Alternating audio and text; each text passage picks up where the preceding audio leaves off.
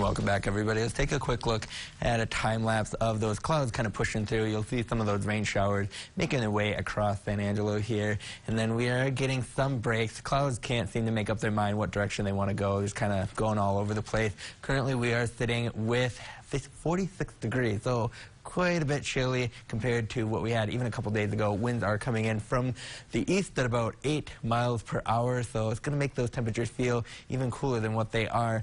Most everybody is sitting in the 40s with the exception of Coleman, sitting at about 50 degrees right now.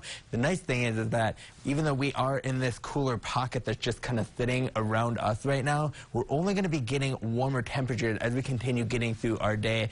Looking at the regional radar satellite, we did have those showers continuing to leave some sprinkles in the area. Some thunder was rolling through a little bit earlier this afternoon, but that's continuing pushing off into the northeast and bringing it a little bit closer so you can see a bit in detail. Like I said, we did have some of those heavier rain showers and thunderstorms coming through earlier this afternoon, but those have continued to push off, and we will have a bit of a clearing as we get into our overnight hours. Now, how much rain did we get? Well, so far we have 2.69 inches total for the month, so we are sitting at about just under an inch and a quarter above average for this time of year, because usually we only get about an inch and a half for the whole month of March. So we still have about a week and a half left to go. Tonight, 47 degrees is expected. We will have some overnight heavy fog coming through. It's going to start in at about 11 o'clock tonight, even at midnight, and it'll be sticking around as we get into tomorrow morning,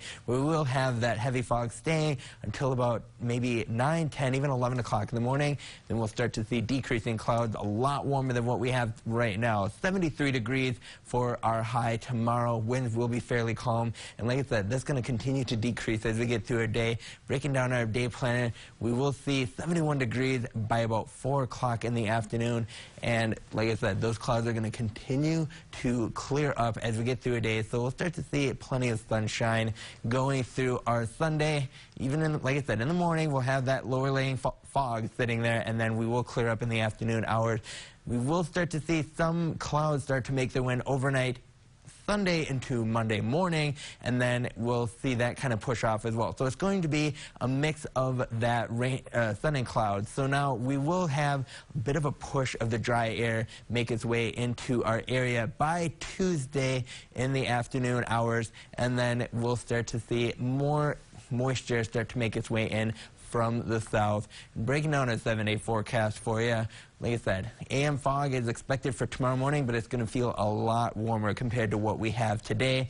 Monday, Tuesday, we're going to be sitting around the 80s, just above or below. Plenty of sunshine for Tuesday and Wednesday. And then Thursday, 89 degrees for a high. So it's going to be into almost the 90s for some areas.